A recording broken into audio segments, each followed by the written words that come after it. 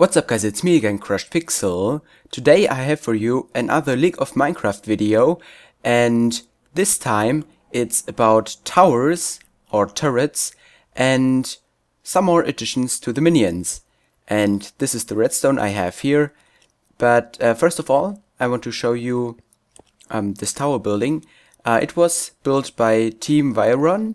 Their YouTube channel and Planet Minecraft is in the video description. I think they did a very good job, and so I'm just going to get some minions there to show you what it's doing.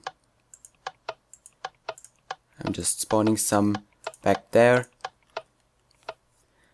and as you can hear, I also added some sounds, and some of the sounds are the minion sounds, the ones that you hear very frequently, and whenever they have these particles above their head, I'm just going to game mode 2. Whenever they have these particles on their head, it means that they attack.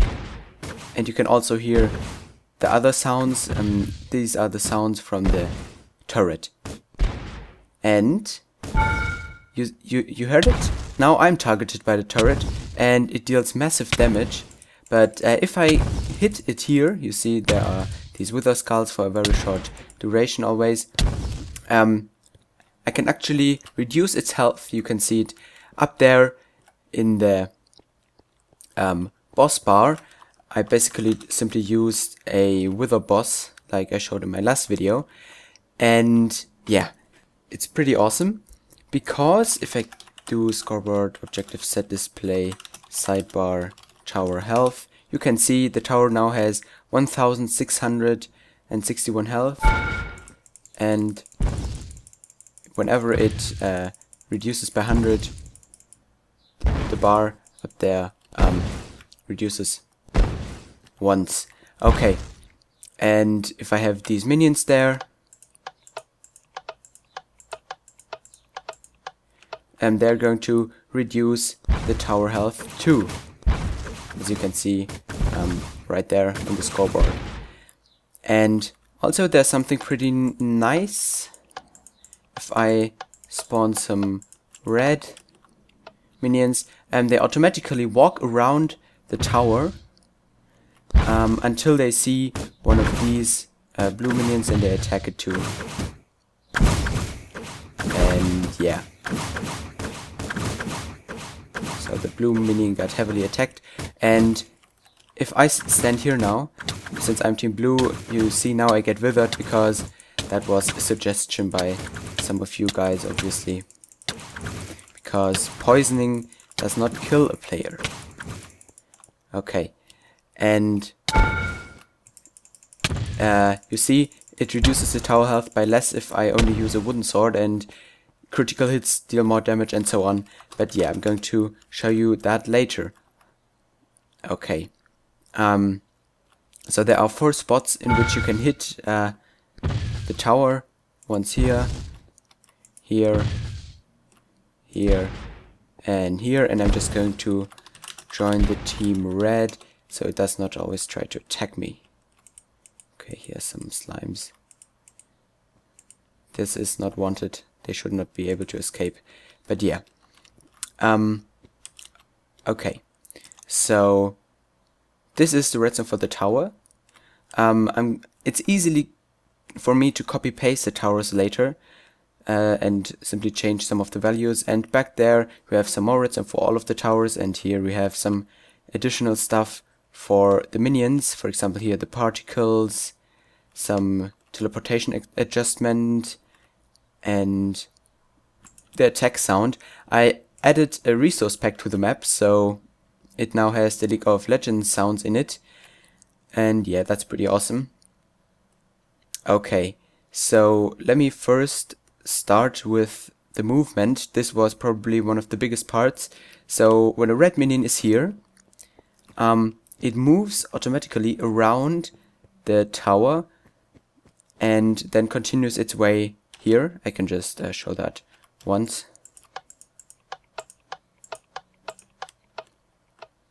You see, they move around there, and these colors are not needed, but I added them to show how the movement works. Yeah. So every of these colors means a different teleportation direction. So let's first start with the pink one. This basically means that only members of the red team get teleported to positive X, which is in the left direction. So when a red minion comes here, it makes one step towards positive X. And then here we have the orange one, which teleports every blue minion to negative X, meaning in this direction, and every red minion in this direction. So if there's a blue minion, first it gets only teleported left here, then it moves, then it stops getting teleported, and so on. So yeah, that's how this works. I have some command blocks down here, which basically give the B, N, R, and X score, for example, which means blue negative, red negative in the X direction, meaning every entity which has this score gets teleported 0.1 blocks to negative X if it's in the blue team, or also negative if it's in the red team. And what we have here is just basically a very fast clock which replaces every sponge with redstone block. You can just show that. Basically I placed some sponge blocks there and they get replaced with redstone blocks every tick. So if I just do say 1, it gets powered all the time.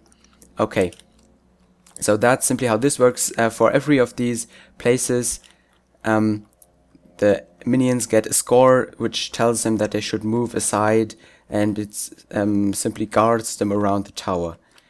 Okay, this was a lot of work, and I think it was the main part. Then, how can I deal damage to the tower? Well, you see, if I just stand here, I make 8 damage, but if I do crits, I deal 12 damage. And this is what I'm dealing damage to. Actually is a slime named 1 riding a wither skull, and this wither skull makes that the slime can't move, and this is just a very fast fill clock. And what I do here is I set for every slime, which is in a radius of 25, which means it's around the tower and has a name of 1. It sets the health loss score for 1 if its absorption amount is 99, meaning when I spawn the slime, its absorption amount is at 100, and if I deal 1 damage to it, for example using my fist, its health loss score gets set to 1. So you see, using my fist I only deal 1 damage, which is half a heart. And yeah, so I have one of these command blocks for every health loss up to, I think, yeah, up to 20. So if its absorption amount is at 80, its health loss is getting set to 20. And then, after that, it's going to reduce the tower health score. So this is a bit more of an advanced command. It executes for every slime which has a health loss score of at least 1. Scoreboard player's operation to the tower, which is named tower R1. I can actually do type minecart rideable to make it less dependent on the name. Scoreboard player's operation, and it reduces the tower health by its own value of health loss. So this is just some scoreboard player's operation. Stuffen helped me with that, thanks. And so if its health loss score got set to 15, the tower health is going to be reduced by 15, and so on. And the tower we're talking about, which just stores the variables, is this minecart here, which is simply riding a wither skull and has the custom name tower R1. Okay, then after reducing the tower health, what basically happens is it simply updates the boss bar every tick, and it does block data for the tower, and it sets its heal F, meaning the health of the wither gets set depending on the tower health score of the minecart. So if the tower health score is between 1501 and 1600, its heal F is going to be set to 240.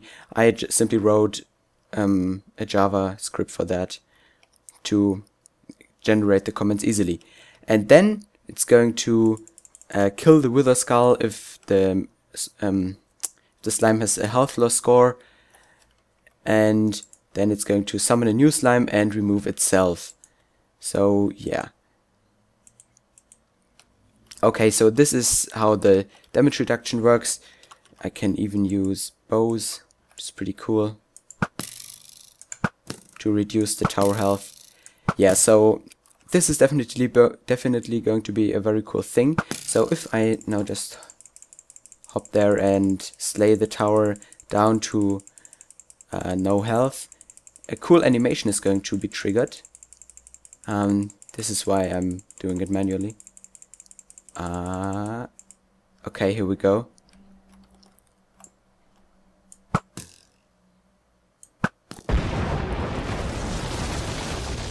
You heard it? This was the tower destruction sound, and it actually replaced the tower model with a destroyed one.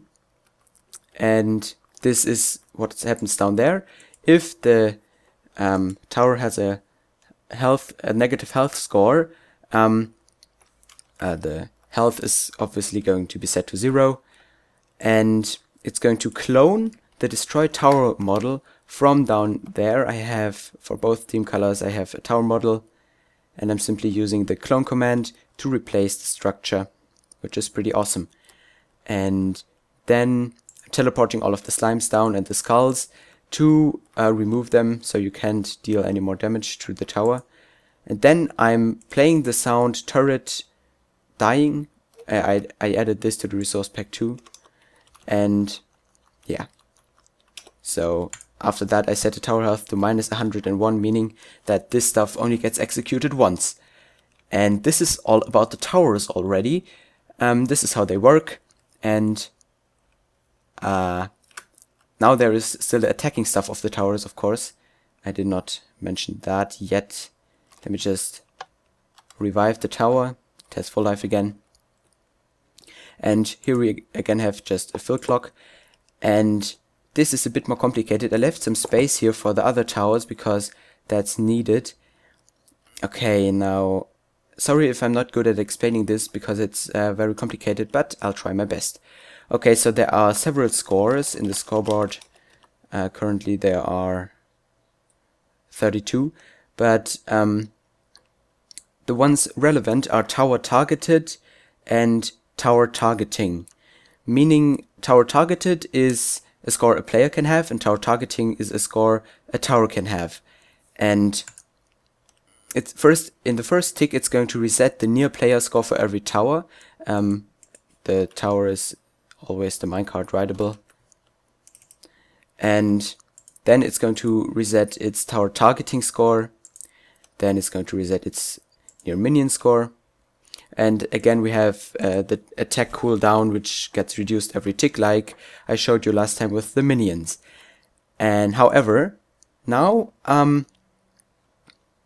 what I have is there are two options if a player is near the tower. First, it has not been notified that it's getting targeted, and it has to be notified by this alert sound, or it's still in the radius and still getting targeted and will not get the alert sound, or there are minions nearby and the tower does not care about the player. And first we're going to test if there's a minion nearby near the tower. Then we need to do the same for the blue tower, of course. This was a male. And then we're going to see if the tower already targets a player. And this is an execute command for every player which is of the enemy team and in the defined location, meaning it's near the tower. And then it sets if it was already targeted in the tick before, I'm going to get to that later, it's going to set the tower targeting score to 1, meaning the tower now knows that it has already been targeting the player. Then I do the same for all of the other towers, and then we're going to reset tower targeted for the players, meaning the player now forgets if he is targeted. And then we set if he is newly targeted, meaning the tower is not tower targeting, meaning this command block was not executed. Then he's newly targeted and his tower targeted score gets set to 2, otherwise his tower targeted score gets set to 1 again. And then basically for every player which is newly targeted, it sets the targeted score to 2, and then it plays the turret.alert sound. Okay, and then every player who is targeted by the tower, I could actually do at A there,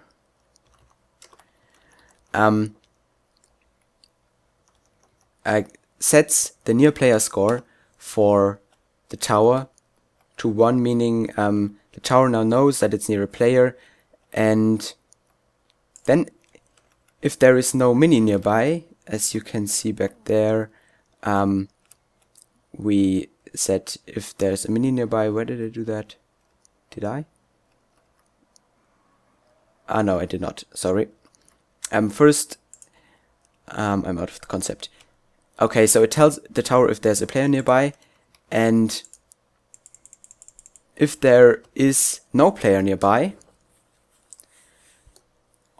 but rather a minion, I said that earlier, and the attack cooldown is at 0, it's going to damage an enemy zombie using instant health. And the same obviously happens for the other team, but if there is no minion nearby and the player is targeted, then it's going to give the instant damage effect to the player. Okay, and the same for the other team too. Then it plays the turret attack sound to every player in a radius, so you can hear it. If there is a minion nearby, and also if there is no minion nearby.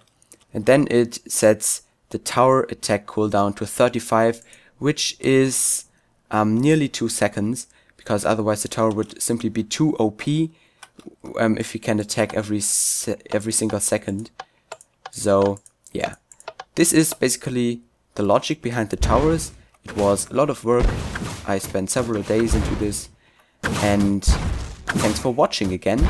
Let me just get into game mode 2. Scoreboard teams Charlie red, blue, and let me die after this zombie. See you in the next video. Bye!